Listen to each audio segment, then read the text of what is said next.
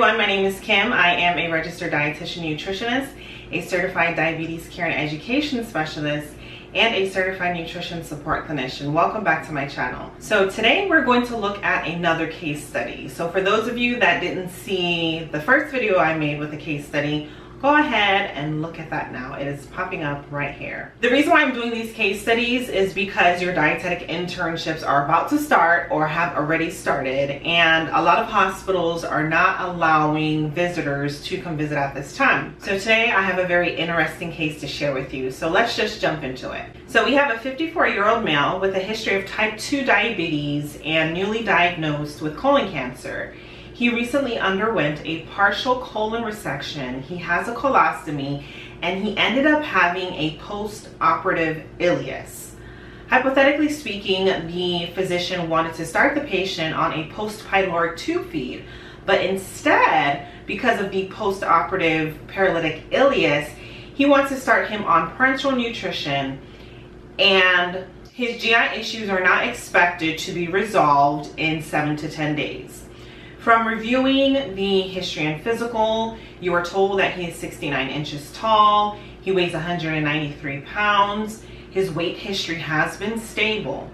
The physician orders the patient to receive a parenteral nutrition providing 500 milliliters of 12% amino acids, 500 milliliters of 70% dextrose, and 250 milliliters of 10% lipids.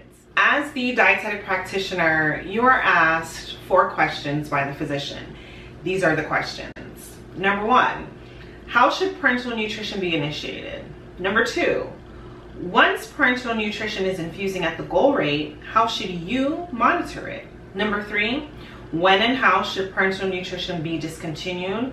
And number 4, which I think is the most important, how do you calculate how much calories and protein this parenteral nutrition infusion is providing? So these are very 4 common, it can be complex, but it doesn't have to be complex, questions that I answer on a daily basis. So let's look at the first question. How should parenteral nutrition be initiated? So before we jump and answer this question, there's a few things that I want to point out to you in case you didn't notice. And one of the most important things is that this particular client has diabetes. So if you do start a parenteral nutrition infusion on someone that has diabetes, you just don't want to come out the gate swinging. You want to start this parenteral nutrition at a very low rate. That is the answer. You want to start at a low rate because you don't want to cause any blood sugar spikes. Parenteral nutrition is rich in dextrose. You are giving parenteral nutrition intravenously. So you do not want to cause that blood sugar to go haywire, which can complicate issues even further because this patient just came from surgery, and high blood sugars after surgery can impact healing. It's just a whole conglomeration of things that you want to avoid. So you want to start out at a very low rate and you want to increase gradually. So you want to make sure that the blood sugar is controlled before advancing, and a good range for that blood sugar management is between 140 to 180 milligrams per deciliters. So the next question, it was asking you about monitoring. Once the parenteral nutrition reaches the goal rate, how should you monitor, or what you should monitor rather? So something that you definitely want to monitor is the fluids as well as electrolytes. And if you didn't see the previous case study, which is popping up in any one of these corners, I think it's this corner, you want to go ahead and look at that. You want to look at everything that I mentioned there because it tells you what specific labs you want to monitor for someone that is on parenteral nutrition or someone that may be at risk for electrolyte imbalances. So you want to monitor fluids and you want to monitor electrolytes. Additionally, something that is important as well, this particular patient is not intubated. We weren't told that, and we weren't told that they're on propofol, but propofol is important as well. If propofol is infusing at too high of a rate, you could put the patient at risk for propofol-related infusion syndrome. So with propofol-related infusion syndrome, something that I always monitor is the triglycerides. If my triglycerides are like nearing 500, then that's when I would recommend to the physician to, you know, let's cut off the propofol at this time because of the possible propofol-related infusion syndrome. That's the parameters that they use at my facility. So something else that is good to know as well is that the pharmacist is monitoring these things, well, the clinical pharmacist.